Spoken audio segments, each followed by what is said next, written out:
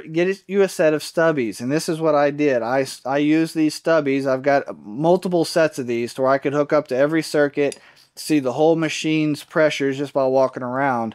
And you know, a lot of the times these are on machines that we didn't have the display readouts. You know, that's that's a relatively new thing in the last, oh, I don't know, 5, 10 years, that every machine has it and they're reliable, right? So having a, this is where I started with when I went from a manifold, and I would get these little stubbies hoses and with isolation ball valves here, and these are yellow jacket.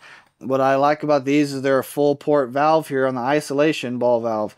There's cheaper versions of these, like I know for sure the uni welds I've used in the past, they were not full port, and I do not appreciate that. They had a restriction right here at the ball valve. Anyway, I'd put that on there, and that was my gauge, just if I even needed the hose. There's lots of times I could just put the gauge straight on, and that was perfectly fine.